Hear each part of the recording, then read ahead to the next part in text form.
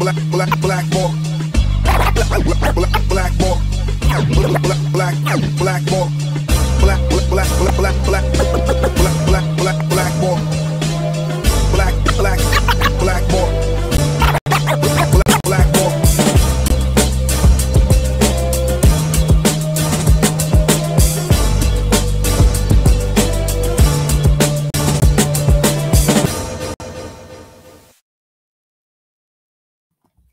What is up, everybody? My name is James D. Fiore, and this is Blackballed.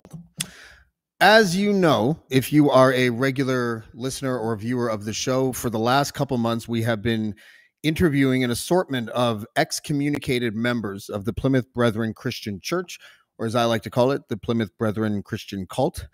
And today is no different. But this one is a little bit different in the sense that the person that I'm interviewing today was actually a leader, the leader, I believe, in the Australian Plymouth Brethren. And he was excommunicated 38 years ago. And I'm just going to read something really quick. This is an article from 2006, but I think it kind of typifies what this person has been dealing with and where the cult stands as far as being that nightmarish organization that we all are coming to learn it is. Ron Fawkes, once the Brethren's Australian leader, was excommunicated, it says 22 years ago, it's 38 now, because someone saw him as a political threat to Symington, the then world leader. He lost his wife and 6 children, who he hasn't seen from that day to this. I was physically and emotionally, mentally totally devastated because it was so unexpected. I lived like a hermit virtually for 7 years. I begged to be reconciled because at that stage, I knew nothing different. It was my life. I loved my wife and children. I ached for them and I begged for them. Gradually, though, he realized the unchristian nature of the whole Brethren movement and reached a point where he could not go back. He continued writing to them until each of his children wrote back saying they never wanted to see him again unless he was with the Brethren. I would like to welcome that man to the show right now. His name is Ron Fawkes. Ron, welcome to Blackballed, sir. How are you? Thank you. I'm very well, thank you. I'm a father of 2 kids, and I can't even imagine what it would be like to be in that position. I saw it in the Breaking Brethren documentary with Dennis Ragg, who had saved a phone call between himself and his 8-year-old son, and his son was very adamant, "I do not want to see you, Dad." And it broke my heart. And I read stories like yours, and I just get plunged right back into that sort of spot where it's an emotional experience for me. I never fancied myself as a person who allows himself to get emotional about things that have nothing to do with me. And now I feel like I'm growing because of this. But let's, if we can, start at the beginning. Obviously, the Plymouth Brethren Christian Church is something that you're born into. It's very rare. I've heard it's happened 1 or 2 times or whatever, where you can get tapped and join in, but mostly it's you're born into it. Can you give me a sense of what it was like growing up and starting a family in the Plymouth before you had the good sense, I guess I would say, to leave? Well, of course, it's a rebadged name. It was always known as the exclusive Brethren, as distinct from the open Brethren. So yes, I was born into that. I had a loving father and mother. We grew up on a orchard just in the hills out of Perth, and my childhood, I have no bad memories about it. Church was completely different in those days. It was generally Sunday only, maybe once through the week, where us kids never went. But it was a happy existence. From 1960 on, with the introduction of Jim Taylor from New York as the worldwide leader, things changed dramatically. The doctrine of separation was enforced, so that if one member was not a member, if one party to the marriage was not a member of the Brethren, then the party who was a member was forced to separate from their spouse. And that's where that whole doctrine of marital separation began. So yes, I married a Sydney girl at 23 years of age. We had a loving marriage. Um, it was a marriage where I have no sense of, there was no conflict, there was no disagreements, and we had 6 beautiful children. The eldest, indeed, is autistic, and he is now 55 years of age. And I love my beloved children deeply to this day. I don't blame them for the separation. I blame the Brethren doctrine. And go on. No, go ahead. Finish your thought. Yeah.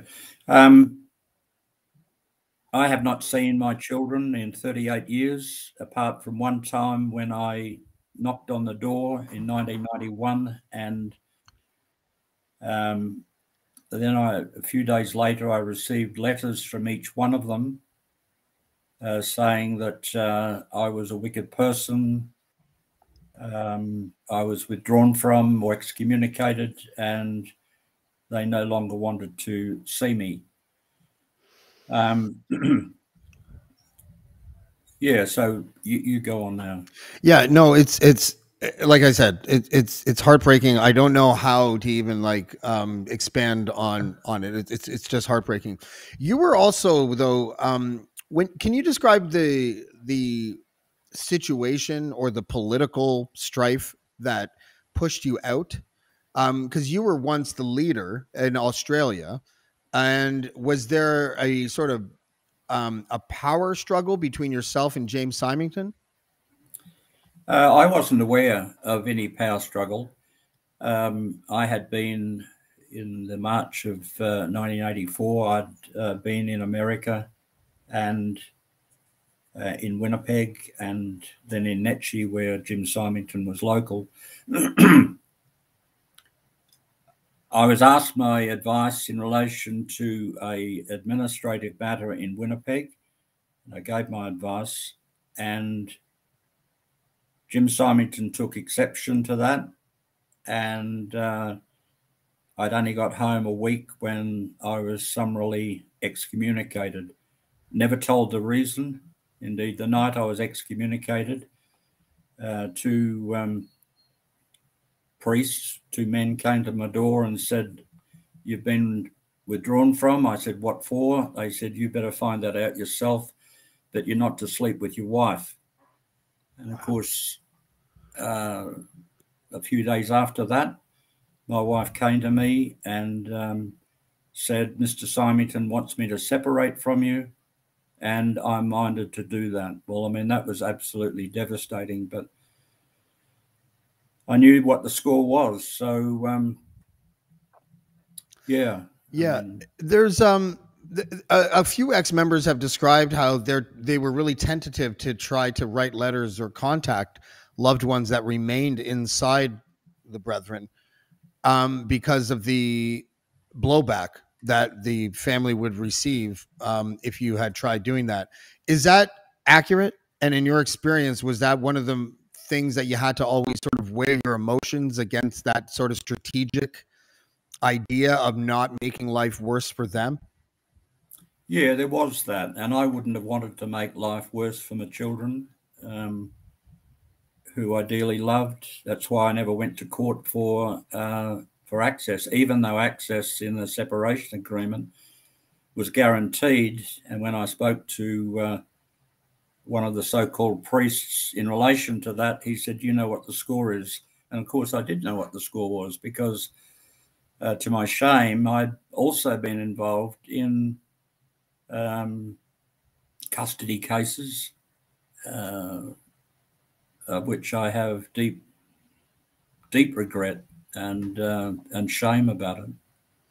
There's a documentary called Going Clear that I've seen on Netflix, and it's about Scientology, and it is eerily similar. There's a person, I forget his name right now, but he was like you. He was a leader He was a high-ranking member, at least, and he was responsible for putting private investigators on people who were excommunicated and to help basically destroying their lives or their relationships with their family.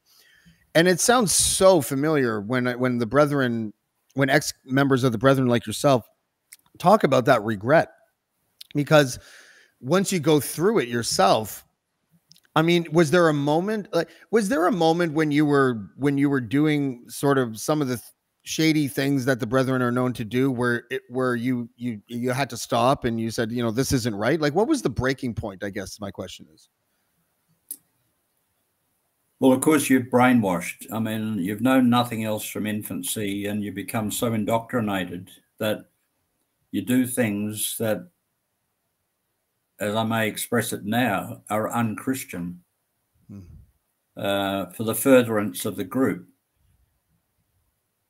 And that's the tragic thing. We spoke a little bit before we went on air about what it did to your faith. And there seems to be a couple types of brethren. Some go full on atheist, and some realize that when their faith had been weaponized against them and they were brainwashed inside this cult, that it made their real faith or their pure faith that much stronger once they left. And that seems to be the case with you. Is that right? Yeah, absolutely. I have a very strong faith in the Lord Jesus Christ. He is my savior. Sadly, many have been so badly hurt that they throw everything out. And in that sense, I can totally understand it. For me, thankfully, it worked the other way. Living alone for 8 years and virtually like a hermit, I've said to many people that they were both the best years and the worst years of my life. They were the worst years because of total loneliness, but they were the best years because it drew my heart closer to the Lord Jesus. And for me, that was so important.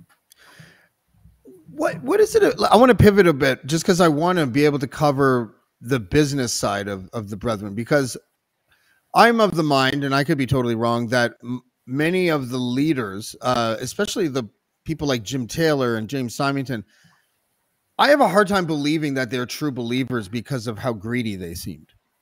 And I don't know how they reconciled their faith with that greed.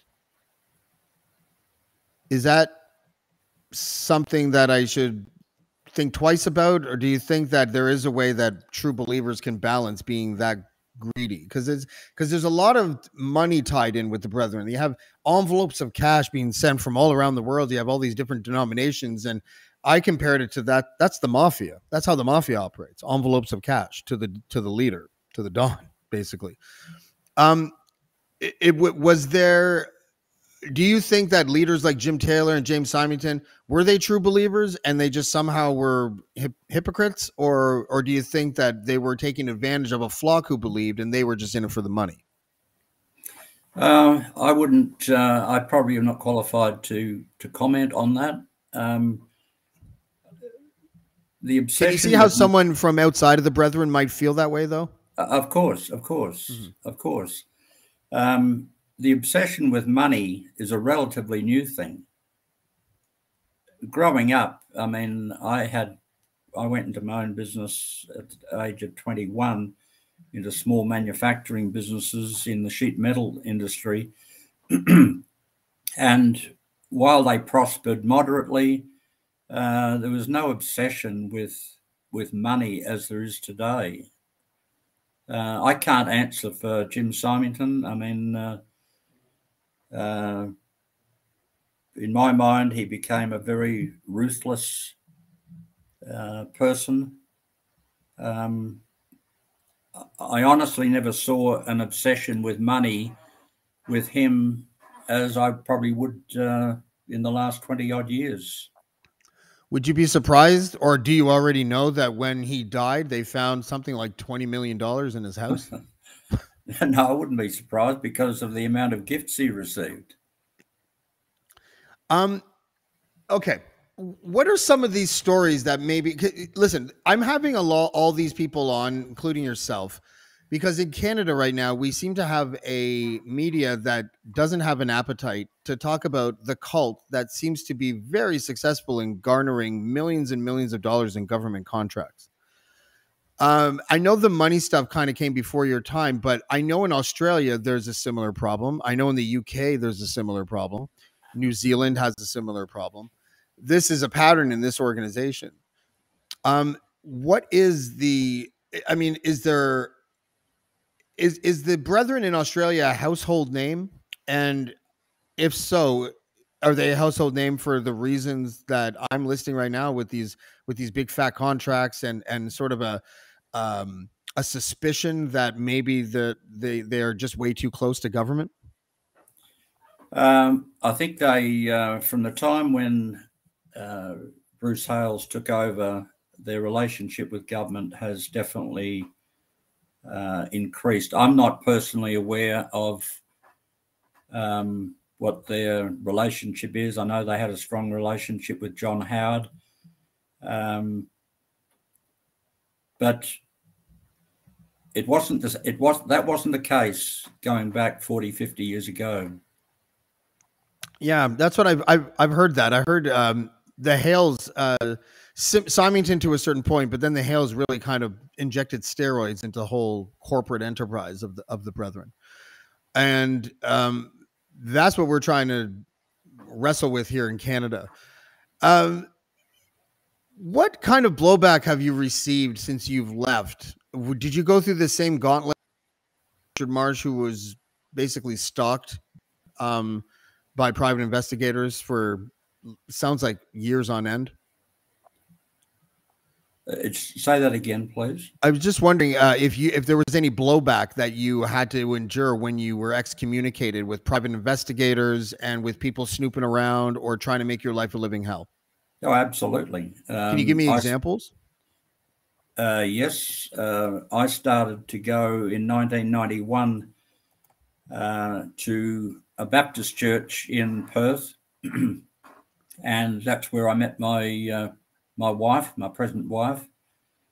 And after coming out of the church after a gospel preaching, I would see a car, maybe two cars of brethren who I recognized, and they followed me, trying to get something on me, obviously, in relation to my new relationship with my present wife. That's 30 odd years ago. And what kind of things did they do? Oh, they came around at night to see if there was any other car there. They put a mask on and went to a restaurant when I took my present wife out for a meal with her daughter.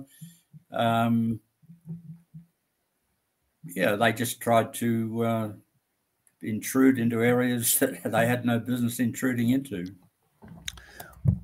And okay, I want to pivot to something a little bit darker right now. You may or may not have seen the podcast that I did with Cheryl Hope from Maple Creek, Saskatchewan.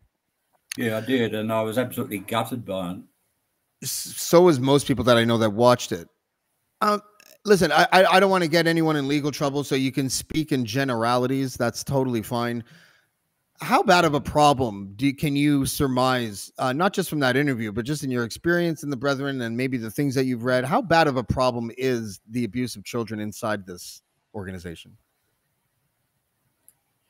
Well, that appeared to me to be a very, very extreme case. I mean, I've never heard of anything as dark and as horrible and as defiling as that. I mean, to go through what that dear lady has gone through is absolutely horrific. And if Brethren in Maple Creek, anybody knew anything about that and hid it, then they need to face the law in relation to that. I was privy to certain things. I mean, I do believe there have been cover-ups in the Brethren in relation to pedophilia. similar to what you found in the Catholic Church. The idea was that you would meet it in a house, and generally the person was excommunicated. But giving it to the authorities was totally a rarity. Yeah, it's not funny at all. Obviously, I'm gonna have to choose my words here carefully, because the Catholic Church went as far as actually Pope Benedict was, when he was a cardinal, was the author of the internal policy that forced dioceses to transfer priests and handle pedophilia cases internally rather than give it to the authorities. What it feels like with the Brethren is, from the examples, because I've been inundated with emails since Cheryl Hope's appearance on the podcast, of just equally as awful horror stories about sexual abuse. And the thing that seemed to stay consistent was not a cover up mentality, but a turn a blind eye and attack the victim. That certainly happened. I'm aware of cases where that has actually happened. That's a horrible thing to do that. But one thing you got to understand is that the exclusive brethren regard themselves, and it's been stated in their ministry, that they are the highest court in the land. That is, that what they adjudicate, what they conclude in relation to any matter is higher in their judgment than the actual courts of any country. What's interesting about that, and I've been comparing the exclusive brethren to Scientology in how they make money and excommunicate with private investigators. I've compared them to Catholic Church because of the pedophilia stuff. The internal, almost adjudication system that they have, that's Islam.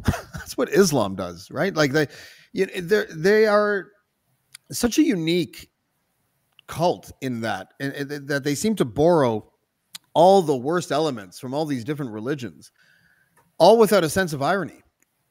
You know, like I am, and if I look over the cases over the years, Brethren bid to cover up sex assault on girls. I believe that's from the UK. This one says potential witness in exclusive Brethren sex abuse case paid to remain silent. Also, I believe most of these are actually the UK and Australia. I was raped by leader of exclusive Brethren. Shock testimony from a man who alleges he was abused as a child by Big Jim Taylor. Rocks the church's claim to charitable status. That's the UK. This one is awful. He's like a father to me. Harrowing note written by girl 12 who was molested by an exclusive Brethren leader after members, including her own mother, convinced her to say she had made up the rape. When you say brainwash, that's what you mean, right? Totally. That the Brethren position takes precedence over everything else, and you're brought up with that mindset, and it governs and controls your thinking. What was Ray Fawkes like 40 years ago? How would you describe yourself? Does he seem like a stranger to you now? Like, are you totally different, or are you the same person and you're just been cleansed of that awful organization? Well, I trust with with all my being that I'm a different person. I'm ashamed, totally ashamed of some of the things that I enacted when I was in the Brethren. I mean, for instance, you may have heard, you may not have heard of what's referred to as the 7-day matters in 1981-82.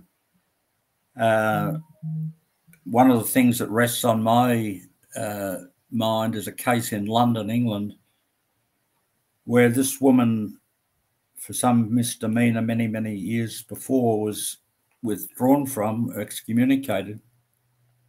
And the thing was, she was so affected by the shame of it that the poor dear woman, young woman, hung herself. Oh. while her husband and children were out going for a walk in the park. And Mr. Symington's comment in relation to that matter, he said, that was the devil's, that's her taking her life, that was the devil's attack against priestly function. And I'm so ashamed of that un-Christ-like attitude that would utter such words. And yet at the time, I accepted it. That is a horrible story, and it is a clear example of how faith has been weaponized in this organization, hasn't it? Like without the weaponization, without weaponizing the faith of the flock, let's just say, this cult wouldn't be able to survive, would it? No, absolutely. Your loyalty is to a higher thing. Instead of, I mean, from a Christian perspective, my loyalty is to the Lord Jesus Christ. Not so with the brethren. Your first loyalty is to the position and everything to protect the position. And the universal leader, it's my understanding that the universal leader is a person that members of the cult believe can literally speak with Jesus. Isn't that right? Not in the more not in the ambiguous way of praying and all that, but literally speak to him. Yeah, he's been elevated above the place of Christ, and that's the horrible thing, that they view him as the mouthpiece of God on earth. But that's not unique to the brethren. You see, that would be true with Mormonism, true with Catholicism, Jehovah's Witness, with Catholicism, and a whole range of isms. Yeah, I think once you get to a place where someone's claiming they have Jesus on their speed dial, I think it's probably time to take a step back and reevaluate things. Probably. Yeah. Do you have? First of all, I should have said this at the beginning. Thank you so much for coming on. It can't be easy to admit, I guess it might be the right word, or describe yourself when you're with the brethren. You said you had shame attached to it, and I think it's really not only impressive but important that a person that was at such a high level of leadership in your country, inside the brethren, is able to speak like this. Are you worried that this interview even might cause you some sort of blowback?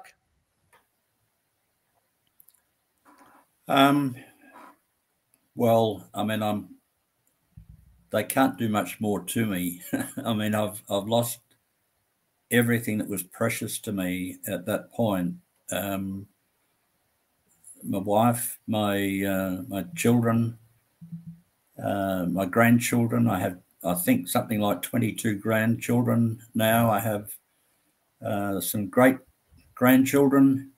None of these I've seen, so there's not much more they can do. I'm going to, I have another guest here, and I'm going to bring him now. I often bring him in sometimes because I find that without my firsthand experience and knowledge of the brethren, that it's really helpful to have somebody on the show who can sort of help me navigate some of these questions. And so I have Richard Marsh standing by. Richard, how are you, buddy? Yes, I'm good, thank you. Good. You've been listening in. Do you have any questions for Ron? Because I find myself like completely floored at every time I talk to an ex-brethren member, I'm floored. But maybe there's something that you can shed light on, or that I'm not thinking about, that would be a fruitful discussion here. Yeah, hello, Mr. Ron. Hello, Richard. How are you? Yeah, I'm good, thank you. Yeah, I'd like to understand more, and I think the audience who have never been in the brethren or would know much about the brethren, it would be helpful for them to understand how the hierarchy or the administration works in the brethren, because it's very different from conventional mainstream churches. Could you just explain, as having been in a high up position in that hierarchy, how it actually functions? Well, I suppose if you demonstrate a total loyalty to Brethren doctrine, which I did, and was very familiar with the teachings of Darby, Raven, Taylor Senior, and so on, and you show a commitment to that, I suppose that, in a certain sense, qualifies you for, how should I put it? I mean, promotion. I mean, I first was invited to go to the Bristol Levitical meetings in 1969. I was only 26 years of age, and then continued to go until I was excommunicated in 1984. So I suppose that's a stepping stone. I began to take meetings, fellowship meetings, and then 3-day meetings. And they were at the suggestion of Jim Symington, by the way.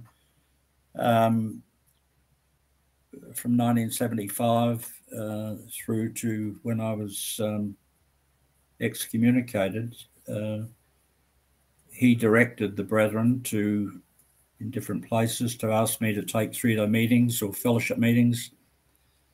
I never initiated those. That was his suggestion. So I guess that's how the thing works. And I mean, the same would have been true for, in your knowledge of what happened in England. I mean, I knew most of the prominent people. I mean, going back to Henry McGackie and Yes. Laurie Marsh, of course. Are you related to Laurie? No, I'm not. No. That was the first question I always got asked when I was in the Brethren. Right. Who is that person? Oh, he was a prominent brother in the UK who ran the Bible and Gospel Trust, which is their printing depot in the UK. Wait a second. How are you not related to him if the Brethren is so tight knit and, you know, you can only be born into it? Is there just... Well, Marsh is quite a common name in the UK. I think there are at least 3 unrelated families of Marshes. Oh, okay. Okay. Yeah. Just checking. Yeah. I have a question for Ron. Ron, how do you think life would have been different for you? And do you think that you would have been able to find the inner strength to leave if you became universal leader instead of James Symington?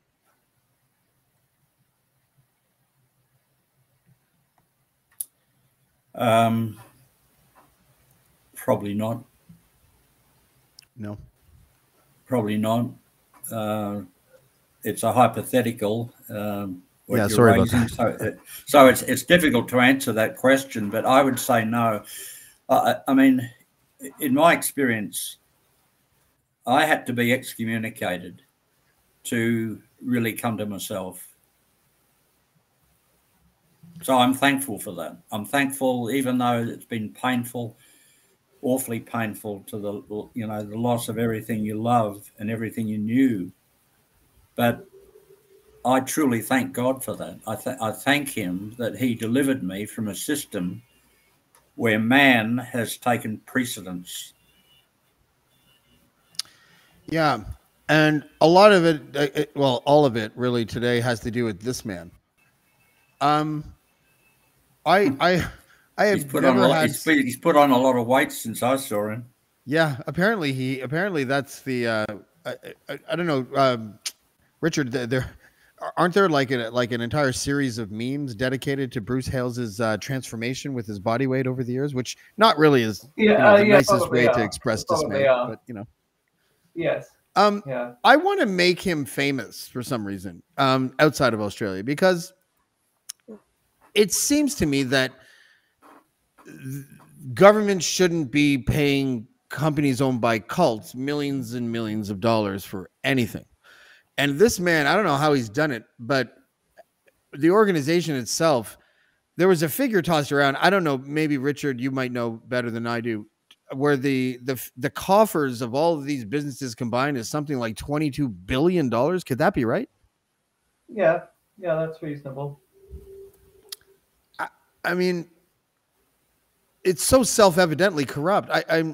I find myself really, like, you guys are 2 ex-members of this group, and you have a totally different perspective, clearly. I am sometimes without the ability to come up with the words to express what I think is so painfully obvious, which is that this organization is a criminal organization. In the way that they brainwash the people that are born into it, in the way that they treat women, in the way that they don't take accountability for certain members or elders abusing children. I am completely flabbergasted that if any government official, whether it's former Prime Minister, was it Henry in Australia? John Henry, was that who it was? John Howard. Howard, sorry, John Yeah. Howard. To our Prime Minister Stephen Harper, I'm speechless. I don't know why it's not such an obvious thing to politicians and to the media. Why is there so much trouble trying to call this group out for what they are and have people listen? Either one of you can field that. How about Richard? Well, there was a Prime Minister, Kevin Rudd, who actually referred to the Exclusive Brethren as a cult. I think that's around about 15 years ago, something like that. Did anything happen to him? Was there consequences to that statement? Well, he was voted out of office. So, can either one of you explain why it is so difficult for media and government to recognize this group for what it is? Well, they have a very powerful PR thrust with their own website, and they're no doubt contacting their MPs and influential people with literature and videos. They claim repeatedly that they're a mainstream Christian church, and so basically a government member or prime minister has two competing narratives going on. One is that this is a very conventional Christian group that does a lot of good work, and then there's this narrative of people making claims that sound extreme and improbable. So probably the Brethren's very polished propaganda has more credibility in their mind than these claims that are so dark that they sound as if they've been made up. Yeah. Yeah, and also in the last 12 years, they've set up a charitable organisation called RRT, Rapid Relief Team, where they come to the aid in disasters, or if there's floods or fires and that sort of thing. And that certainly has been appreciated by the government. Now, I'm not prepared to say what their motive is about it. Many would say that it's to keep their tax-free status. I'm not in a position to make that claim, but I mean, the fact is they are very much appreciated by government, even directly because of this RRT, which they've set up in most countries where they are resident. Yeah, we used to call that cover. You know, yeah, like when there's a famous gangster in Harlem in the 1960s named Bumpy Johnson, and he used to be a heroin dealer. But once a year, he threw turkeys out of the back of a cube van, so everyone liked him. You know, and it reminds me of that. Turkeys. Yeah, it reminds me of that, and I don't know.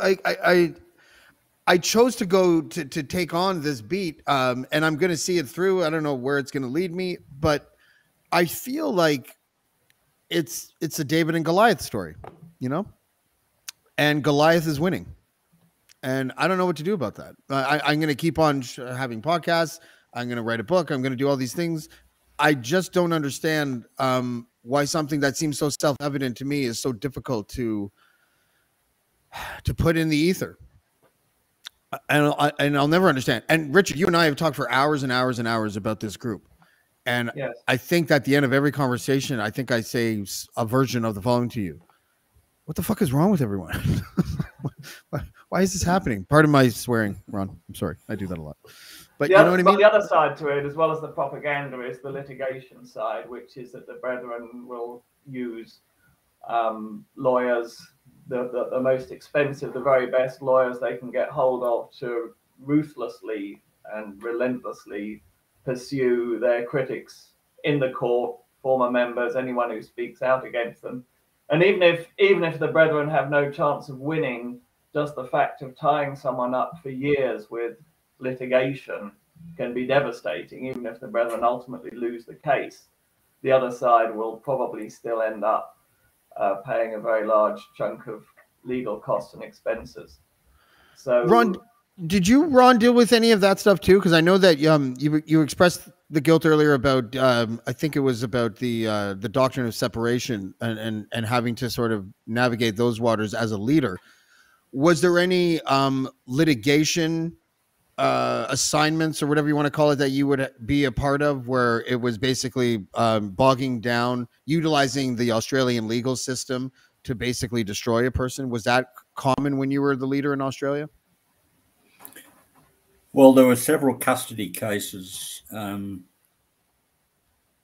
which I, as I've already said, to my shame, I was involved in. One particularly involving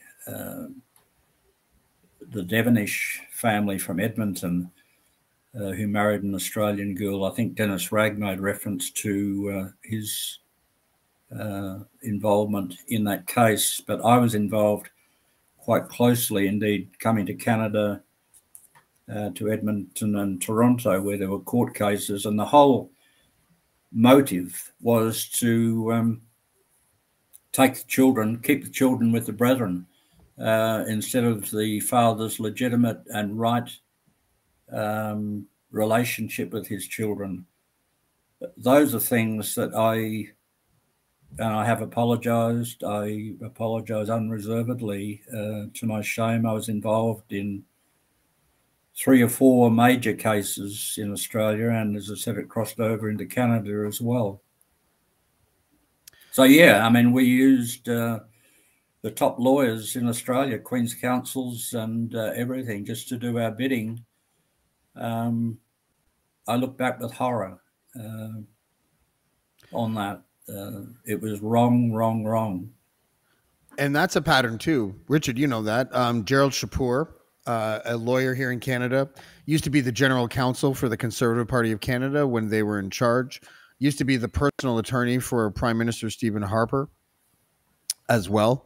And, you know, and hired a, shady political fixers to hunt you down. yes, that's right. I mean, the Brethren using lawyers would go back, or using them as an attack dog, so to speak, would go back, I think, at least to the late 60s or 70s. But the kind of strong political connections was very much, I think, a Hales invention, and in particular a Bruce Hales invention. And then the business side was a Hales, John Hales, Bruce Hales invention, and the three of them all kind of coalesce because they can use these lawyers, these top legal connections they have, to access the business and the political connections they need. So they've added 2 more weapons to their arsenal, in effect, in recent years. I was wondering actually if Mr. Ron could tell us something about the history of the Hales family in Australia, because they were very prominent back in the 60s, and then they were kind of squashed or suppressed extensively, and then they rebounded. Could you tell us a little bit of the history, please, Mr. Ron? Well, there were 2 brothers, as you well know, Bruce Hales, W.B. Hales, and John Hales, J.S. Hales.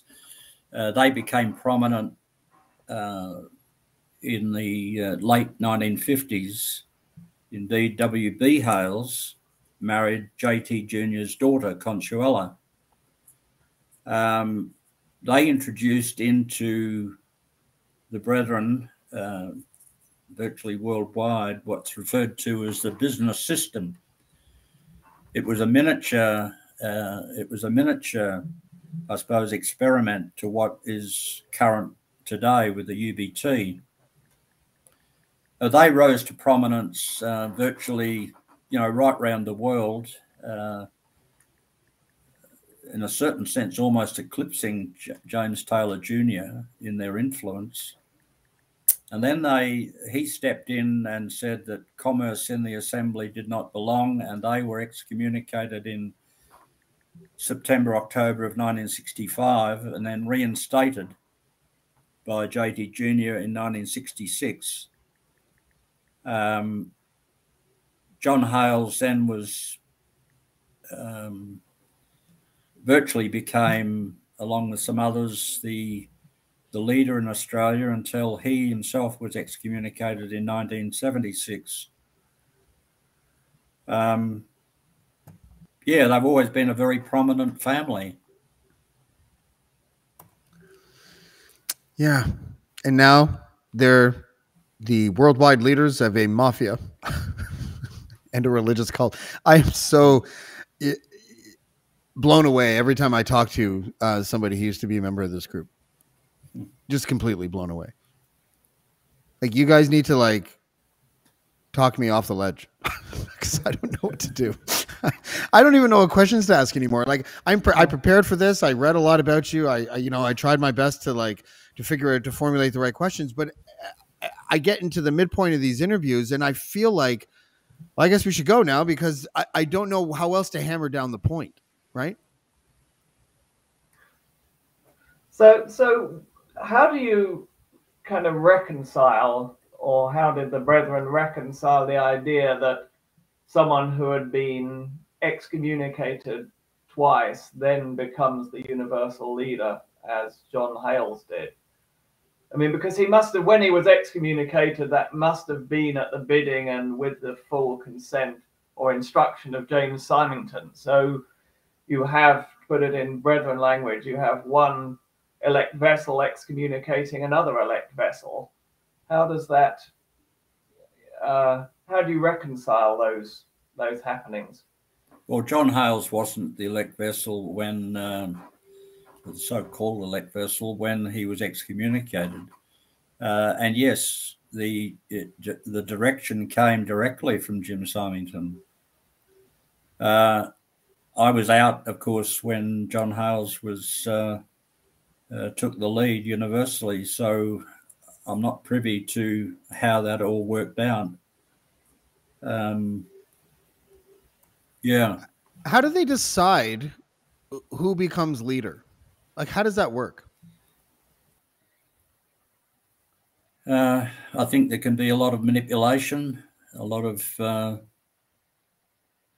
instance, leading up to Jim Taylor being taking the reins. His father died in 1953, JT Senior, and it wasn't until really 1960 that Jim Taylor became leader. So there was a hiatus, or where the leadership was shared by, several in those years, and it was a force of personality largely. JD Jr. had a very, very charismatic personality and was quite ruthless in his dealing with others. And often it was the elimination of those who were contemporary to them. Yeah. He also allegedly raped a young man as a child and was an alcoholic and would sexually assault women during meetings. And everyone just sort of sat by. It's funny what brainwashing can do. It can, allow you to sort of accept things that Jesus shouldn't, that it feels like Jesus obviously wouldn't accept. And that hypocrisy, that embedded hypocrisy, I guess okay. I feel disjointed right now, but I'm going to bring it back right here. I don't know what it's like to be brainwashed. And maybe my confusion really just revolves around that. Richard? Yeah, no, 100%. It is the hardest thing to explain, and it's even hard to explain to yourself. and I'm sure Ron would agree with this, it's hard to understand yourself, the things that you thought and did. But I always come back to it's not just brainwashing, it's brainwashing from infancy. And it's also an intense peer pressure in the sense that everyone you interact with believes the same thing as you do. So you're never exposed to different ideas, different opinions. And far more so now that the Brethren have their own schools than it would have been, in our day, where we at least went to regular schools and rubbed shoulders with people of different faiths and different opinions. But I mean, if you had been raised in a community that believed the world was flat and your parents believed the world was flat, you were never exposed to any media that told you differently, you would believe that the world was flat. It's as simple as that. And it would be very hard to persuade you otherwise. Yeah. I mean, how did Hitler arrive at such a universal acclaim in Germany? Well, the Catholic Church helped. Exactly. Yeah. Yeah. Well, not only the Catholic Church, the Lutheran Church as well. Anyone who hated Jews, really. That's probably what it was. The universal doctrine of hatred against a certain group of people. I'm gonna ask you, Ron, to do something that I haven't asked a guest to do before, and I don't mean to put you on the spot. But Richard, when you told me about there's a I think you used the term black market communique among younger Brethren members that share sort of media that they wouldn't be normally allowed to look at. In that spirit, Ron, is there, if you knew that you were able to speak directly to members of this group worldwide, I'm just wondering what you would say to them, knowing what you know now.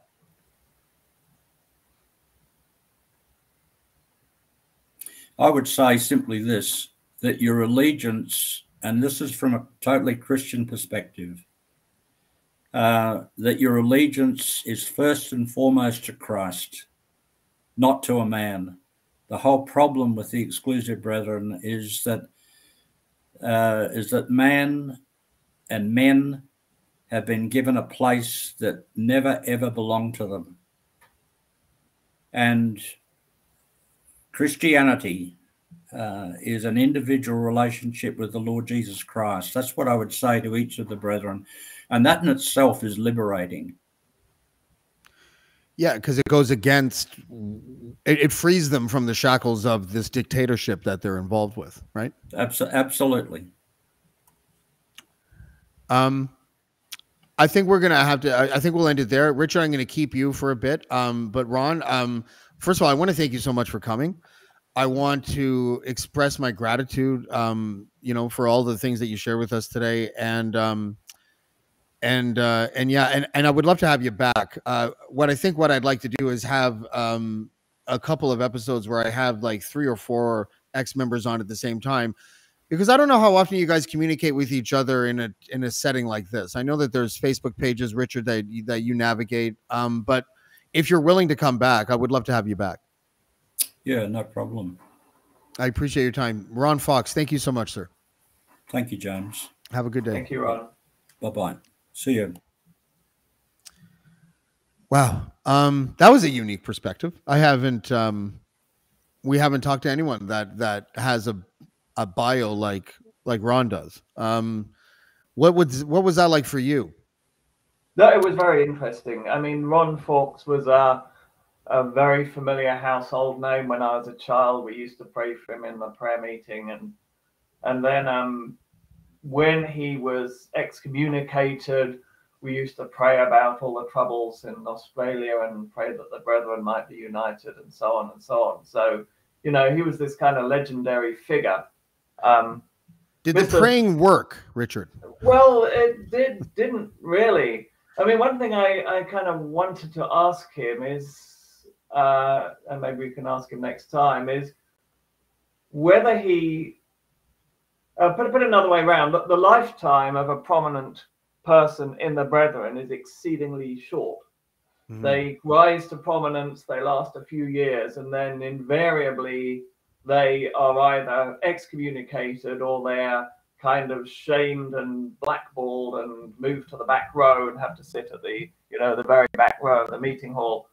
And to me, that's characteristic of a cult or a dictatorship, that when a person achieves a certain level of prominence and popularity, the dictator feels threatened by them, and so just, you know, either pushes them off the ladder completely or shoves them down a 20 or 30 rungs.